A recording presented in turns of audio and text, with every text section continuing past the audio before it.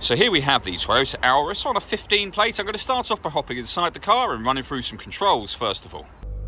Okay, now that we're inside the car, we're going to start with the dials. Over on the right hand side we have the speedometer and the fuel gauge. On the left hand side it will show you what gear this car is in. It's an automatic, so of course we're in park at the moment. And then we have the gauge that shows you whether the hybrid motor or battery is charging, whether we're driving in the eco mode or power band for the car. Also in that bit you'll see that it says ready in green. That is highlighting that the vehicle is running. At the moment you might be able to hear the engine in the background, so of course you would know it's running, but if it's running in electric vehicle mode, of course it'll be silent, so that's your indicator that the vehicle is in fact turned on. In the middle, you can then see the total miles for the car, which are only 33,313, so very low mileage for the car's age. If we back out to the steering wheel, we have our stereo controls and phone controls available to us on here.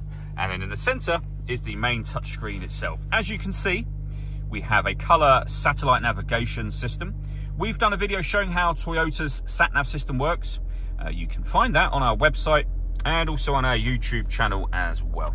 This is also where you will access your audio options. So you can see AM, FM and DAB radio, auxiliary input, Bluetooth audio, so you can stream your music wirelessly as well. We have CD player, iPod input and separate USB input up there as well. You can pair your phone from the telephone heading. We're going to say no at the moment. And this is where you access your satellite navigation just here. If I pop the vehicle in reverse, you can also see a full color reversing camera as well. Working our way down from there, we have our climate control. You can adjust the temperature, fan speed, and the direction you'd like the air to be distributed in once it enters the car.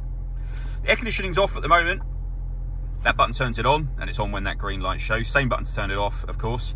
Or hit auto. The car will now take control of the fan speed and direction of the air to maintain the temperature that you've asked for.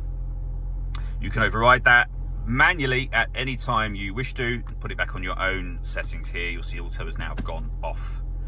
With our heated rear screen and heated mirrors on there as well. Below that, USB and auxiliary input for our music.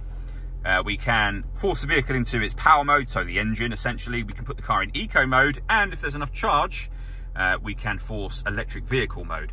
If I give that button a push now, you'll hear that it's gone silent. And up on the main screen, we've still got the ready that I mentioned before, but we've now also got EV here and in the top to let you know that the car is in fact running, but it's in electric vehicle mode.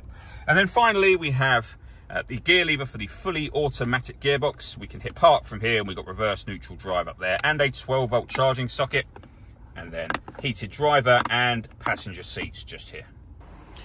All that leaves me to say is thank you for taking the time to watch this video. If you'd like to come and see the car for yourself and have a test drive, please feel free to call either of our MJA sites. We'd love to hear from you soon.